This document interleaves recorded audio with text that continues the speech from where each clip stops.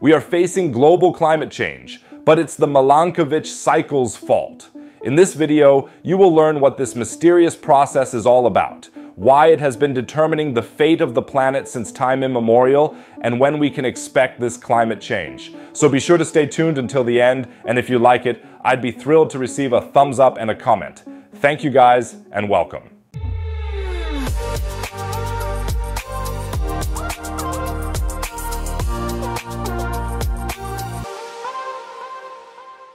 Are you more of a summer or winter person? Let me know in the comments. I like both. In the summer, I'm always in Sicily for several months, and in the winter in Norway. But it could well be that soon, even in the summer, I'll be cold in southern Italy. Because winter is coming. The reason for the next ice age are the so-called Milankovic cycles. To understand this, let's first quickly clarify how the seasons we are accustomed to actually come about. The Earth rotates on its orbit around the Sun. However, its axis is not completely perpendicular to this orbit, it is tilted, and at just under 23.5 degrees. This means that one part of the Earth is tilted towards the Sun, and the other part is tilted away from it. The seasons arise from the sunlight's different angles of incidence. And that also explains why there are no pronounced seasonal differences in the equatorial region, because here, the sunlight always falls evenly. In most depictions, it is limited to this movement of our Earth around the Sun. But that is highly incomplete, because in our solar system, there are many more celestial bodies, and they all interact with each other to a greater or lesser extent. Although the Sun makes up 99% of the mass of the solar system, and is therefore definitely the strongest gravitational influence, the gravity of the other objects also affects us, just as not only the Earth attracts you, but you also attract the Earth. However, if you noticeably attract the Earth, then it is slowly time for a diet. To cut a long story short, many other objects also influence the Earth. The Moon, of course, but also Jupiter, the heaviest planet, Saturn, and, to a much lesser extent, the other planets. Our solar system is a finely tuned system in itself, like a kind of cosmic clockwork, all pulling and tugging at each other, and this has an effect on our Earth.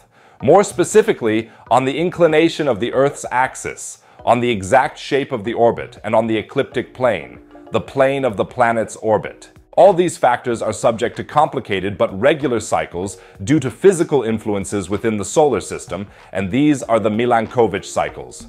The first to recognize this was the Serbian mathematician and geoscientist Milutin Milankovic in the 1920s. So we are talking here about several astronomical cycles that have a massive influence on our planet and climate. And despite their immense importance, the average person has probably never heard of the Milankovic cycles. But we will change that now and take a look at the most important ones. Perhaps the most important Milankovic cycle is the elliptical cycle. Over a period of 100,000 years, the Earth's orbit around the Sun becomes more elliptical at times and less elliptical at others. Logically, the less elliptical the orbit, the more constant the temperature on Earth. When the orbit becomes egg-shaped, there are severe temperature fluctuations, and the maximum temperatures in both directions become more extreme. It seems a bit confusing, but the Earth reaches its closest point to the Sun, the so-called perihelion, on January 3rd. The most distant point from the Sun, the aphelion, on July 4th. So, during the Northern Hemisphere winter, the Earth is closest to the Sun, which makes our winter a bit more pleasant, and our summer a bit milder than they would otherwise be. In the Southern Hemisphere, the opposite is the case. Summers tend to be particularly hot, and winters tend to be particularly cold. And that's despite the fact that we are currently living in a rather circular phase of the elliptical Milankovic cycle. If the Earth's orbit becomes more elliptical over the next 10,000 years, these seasonal trends will intensify, and winter and summer in the Southern Hemisphere will reach much more extreme levels, while in the Northern Hemisphere, summers will become even milder and winters even more pleasant. So we in the Northern Hemisphere are absolute profiteers of the elliptical Milankovic cycle. Sorry, dear kangaroos, but it's not that simple, because there are more Milankovic cycles. For example, the procession cycle, which influences our Earth's axis. We have already established that the Earth's axis is tilted at 23.5 degrees, and that this is how the seasons arise. Easy, except that the Earth's axis moves. Here at the planetarium, we have a great model that illustrates this. As part of the precession cycle, the Earth's axis performs a kind of circular motion that takes 26,000 years. That's why Polaris is not always the pole star. A few thousand years ago, the Earth's axis pointed somewhere else. So not only do we have a northern hemisphere privilege, we also have a pole star privilege because we live exactly in the time when the Earth's axis points to this star. Incidentally, only from the northern hemisphere. But don't rest on your privilege, because the precession cycle will reverse the Earth's tilt behavior.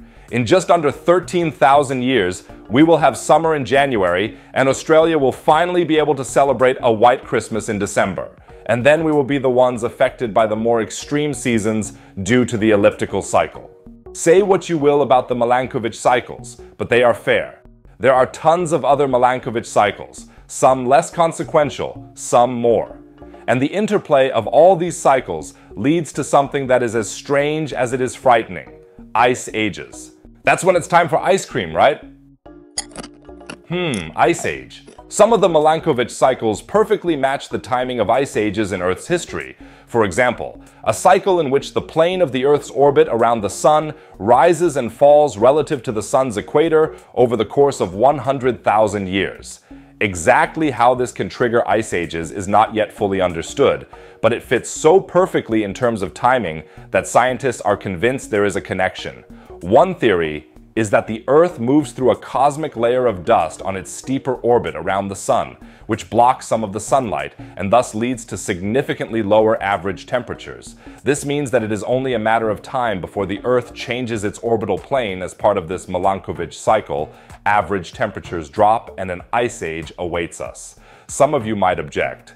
The evidence is very thin, but I want an ice age and to see mammoths. This is where the last Milankovic cycle comes into play, and it will very likely bring us the ice age. I am talking about the axial cycle. We have just heard that the precession cycle causes the Earth's axis to move in a circular pattern. The axial cycle causes the angle of inclination to change.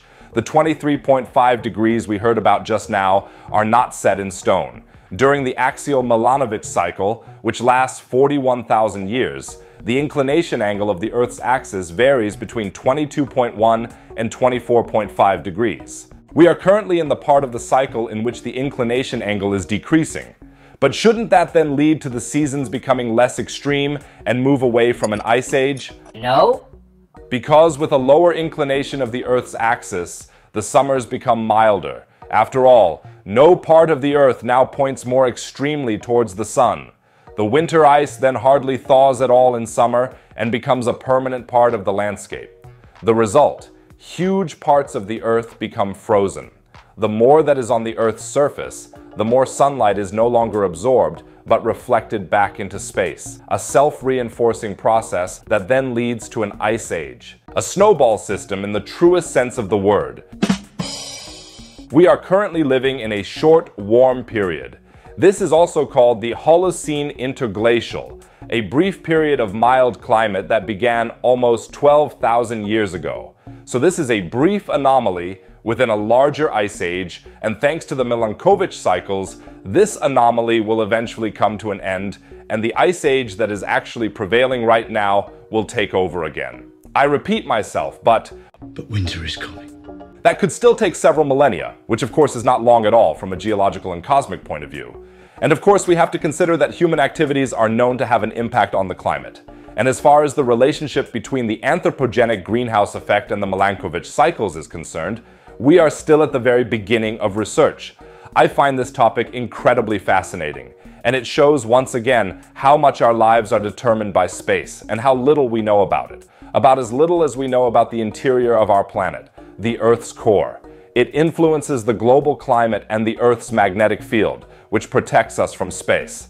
And researchers have now made a shocking discovery. The inner core of the Earth has suddenly stopped moving and is now slowly rotating in the other direction. You can find out how this could happen and whether we need to worry in the video below, so be sure to click on it. And if you want to support the channel, then feel free to browse through my space shop, where you can find the shirts from the videos and real meteorites. Every purchase supports my work. Otherwise, I'd say, see you in the next video. Take care, folks.